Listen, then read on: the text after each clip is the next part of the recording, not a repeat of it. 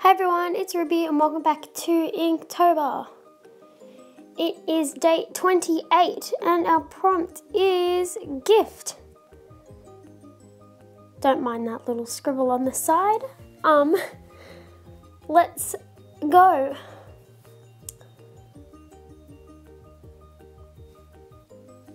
Let me just fold that over.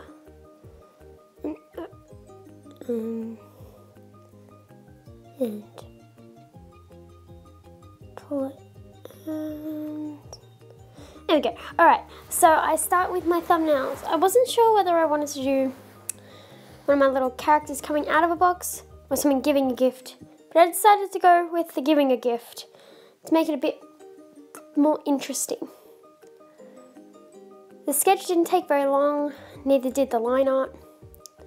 But I had to get creative with my outlines because my outline was running out. So I just used one of my thick markers.